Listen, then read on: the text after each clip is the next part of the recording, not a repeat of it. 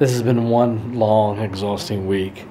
I think I've averaged maybe about 4 hours, 5 hours, maybe 4 or 5 hours sleep a night. Just been crazy. And they're going to take me sightseeing tomorrow, and then I'm going to try to play cricket on Sunday, and then do some shopping on Sunday as well. So all I've done is work and sleep. I mean, that's it. That's all I've done. So, but I have my laundry done, so this is what it looks like. They see how they fold the socks, and check out the end. They put like a little piece of paper between the underwear. This is pretty wild. I'm going to try to relax, go to bed, because I got an early day tomorrow.